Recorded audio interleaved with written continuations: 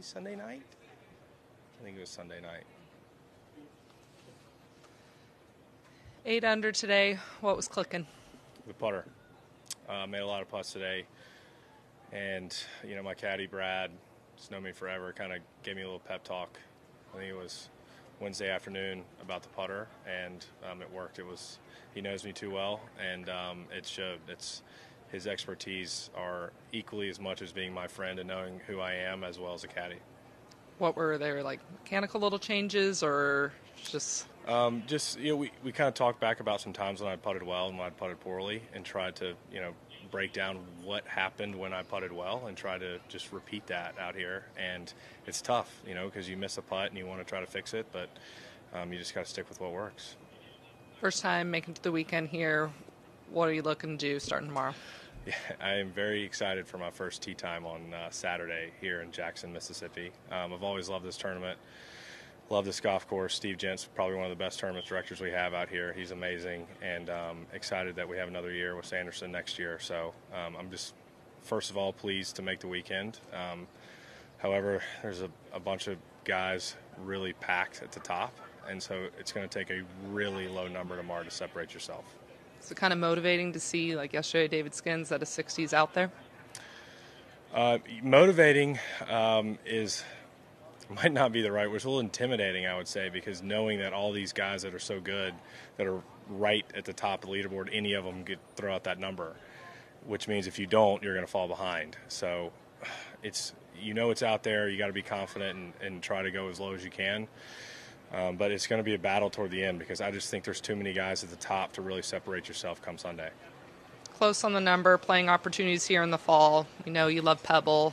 What's kind of motivation there for playing your way into these signature events for 2025? Of all the signature events, those are probably my two favorites, Riviera and Pebble Beach. And being able to tee it up at Pebble is, I've played it every year. It's been a fun tournament, and I really want to be back there. Same with Riv. I played NCAAs at Riviera. Gosh, I think that was 2012 maybe, and that was my first really good event as a college player. So both of them have a special place in my heart. And Keith, just still on that point, where do you as a professional draw a line mentally between using your headspace to win this golf tournament and then also thinking about these signature events and playing your way into more solid footing with those?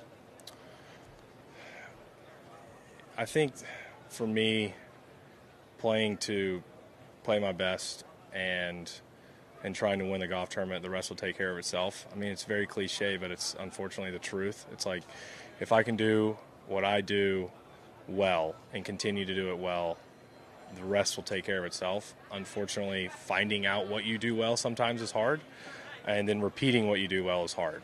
So it's easier said than done, but I've made some progress the last 2 days, so hopefully I can keep it going.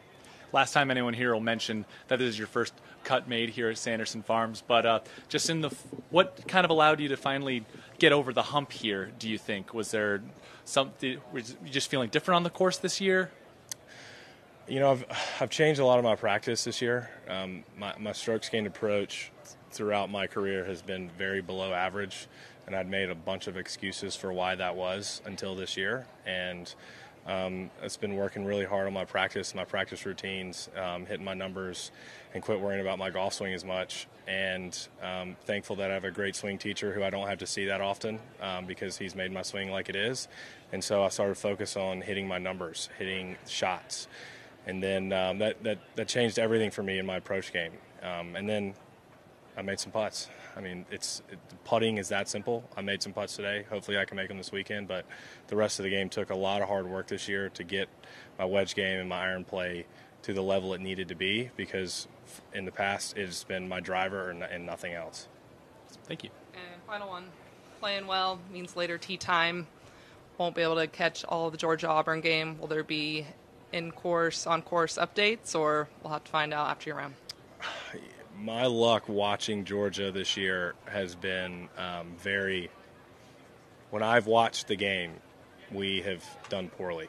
I watched the first quarter and a half against Alabama, didn't watch it until the fourth quarter, it was like 3 minutes left, and then we lost again. So I think this is the best for the dogs that I will be on the golf course, and fingers crossed that my watching the TV curse is overcome, because I'm going to be out there trying to make birdies, and they're going to be out there trying to score some touchdowns. You're welcome, Kirby Smart.